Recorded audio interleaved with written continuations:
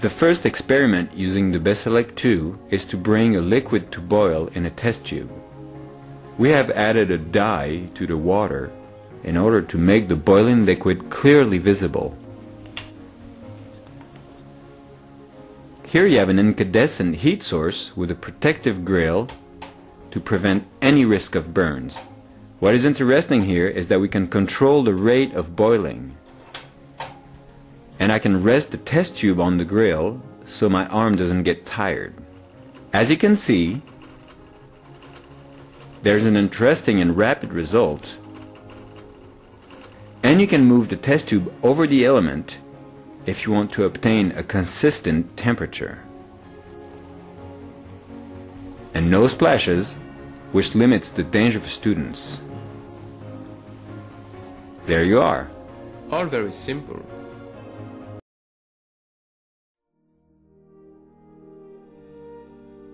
The next experiment is the Fehling solution test. Here we have prepared the first test tube with the substance to be tested and the second tube with the Fehling solution.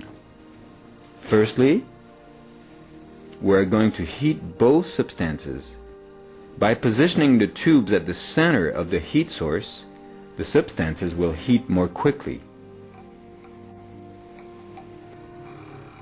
Like so. The liquids are nearly boiling, and I am now going to pour the solution into the substance to obtain a result.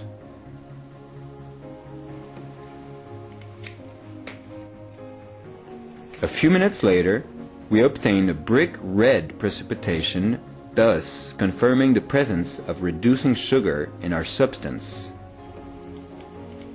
There you are.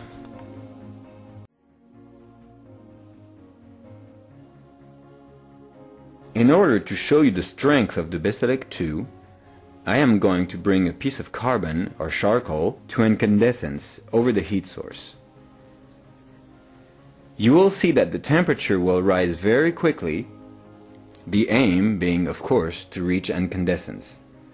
You see, here it comes. Quite simply, the carbon turns red. This shows that the temperature of the Becelec2 can reach nearly 1,000 degrees Celsius. Very useful for many different kinds of experiments.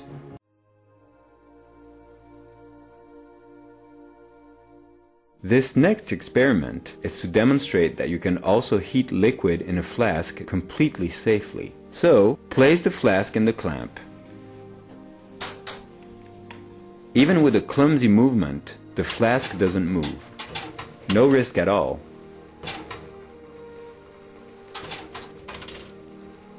And if there's any spilled liquid, it's completely safe as the control panel is far enough away from the element to be protected. Please, can you show me? Of course. So if there's some spilled liquid, there you are.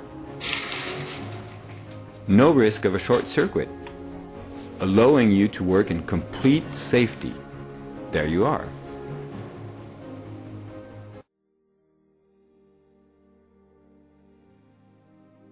How do you obtain a flame with the Becelec2? Well, I have placed this dish on the element. Then we use a gel, flame gel. I am going to fill the dish with the gel that I will then place on the heat source.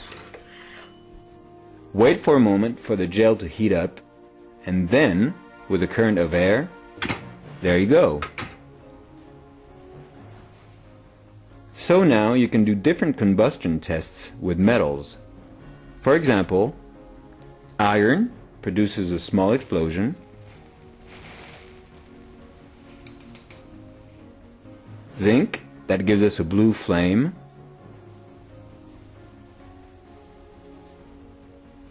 Aluminum gives us a white flash. And finally, copper, which gives us a green flame. There you go. An interesting experiment using the flame gel that allows you to work safely with the Becelec2.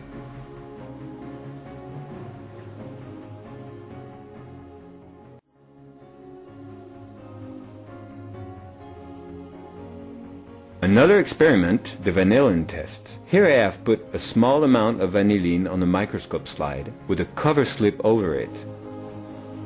The aim is to observe the crystallization of the vanillin. This will heat up quickly as the element is already very hot. I am going to melt it to obtain a molten substance. Then, with this cork, I am going to crush it very slightly to obtain a thin layer of the molten substance to be able to observe it. What is practical with this clamp is that I can reach over the hot part of the Becelec without burning myself. Like so.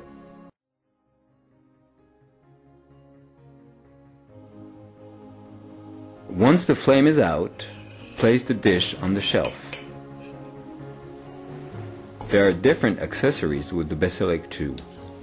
Firstly, the stamp, which is easily assembled thanks to a simple screw mechanism. The boss that supports the clamp,